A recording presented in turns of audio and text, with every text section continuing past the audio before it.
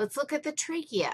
The trachea is a tube, and the difference between the trachea tube and the digestive system tubes is that the trachea tube is actually rigidly open. Does this make sense to you? The structure of the trachea keeps it open, which enables its function.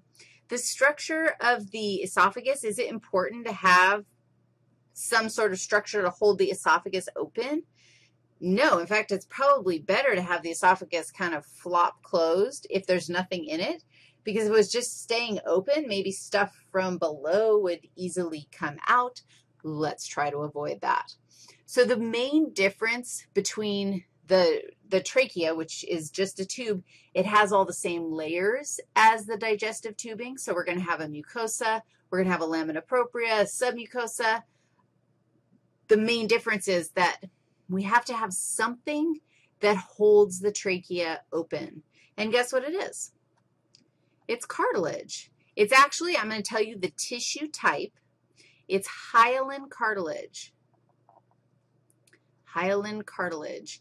And the good news is we're going to talk about hyaline cartilage. We're going to spend an entire day studying cartilage and bone tissue.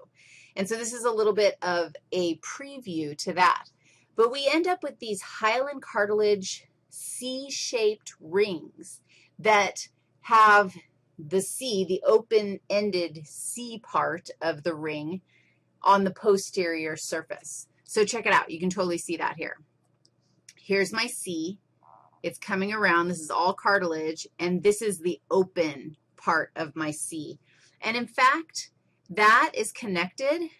There's a muscle in here called the trachealis muscle that connects the two ends of the C. And when the trachealis muscle contracts, it decreases the diameter of the trachea. This happens if you cough. It's a reflex that if you start coughing because you're like smoking or something, and so you should quit smoking, it makes it easier to cough stuff up. It makes it easier to generate more force to cough stuff out of your trachea because your trachea has a smaller diameter. Like if you tried to blow through a really small hole, I can generate a great deal of force in the air that's coming out. But if you try to blow through a really big hole, that doesn't generate the same amount of force. In fact, I generated force by making the hole smaller with my lips, which is whatever. The idea is that if you make the diameter smaller, you're going to be able to generate more force to cough out whatever is in your trachea and making you cough. Did you understand what I just said? I hope so.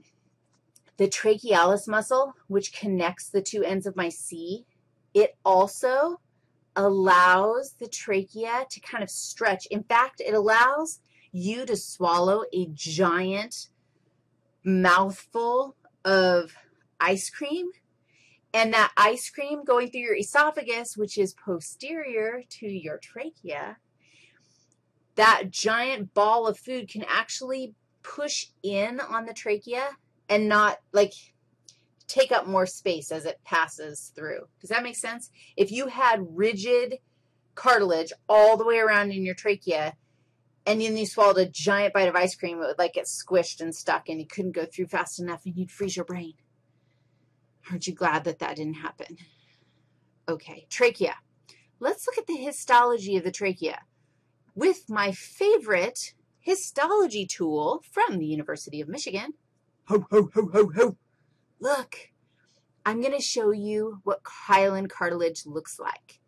And all cartilage looks very similar, but let's zoom in. Where are you going to expect? What looks like, where would the lumen, do you think, be?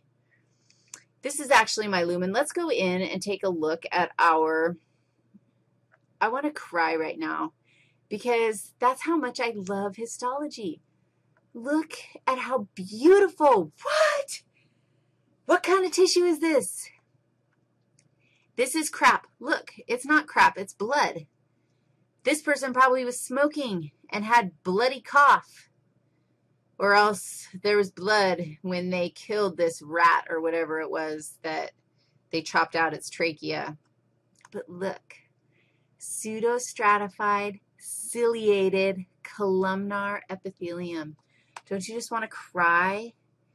And look, an incredible, like, can you get a prettier basement membrane? No. And who's this? My friend, the submucosa. And let's zoom out a little bit more and see if we can find, I mean, that was my lamina propria. And now we're in the submucosa. And what is this? Really?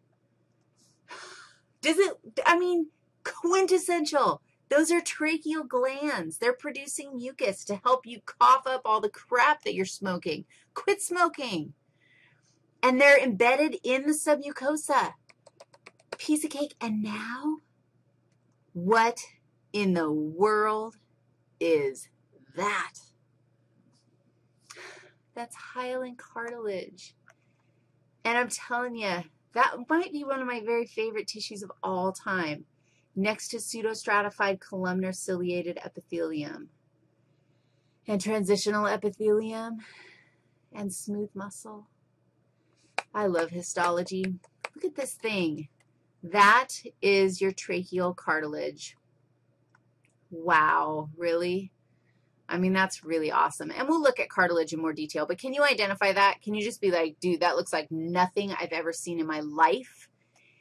We have to be in the trachea. We have to be. And then go ahead and take a look at the pseudostratified ciliated columnar epithelium, and then you know you're in the trachea.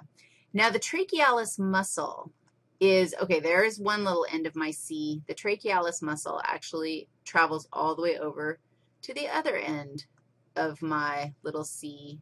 I can get there. Look at all those glands. There it is. There's the other end. So this looks like my skeletal muscle or my trachealis muscle. Holy glands. I love it. And what kind of tissue is this? Yeah, adipose tissue. Okay, I'll stop because I could seriously do histology all day long. I'm a nerd like that. Let's talk about your lungs.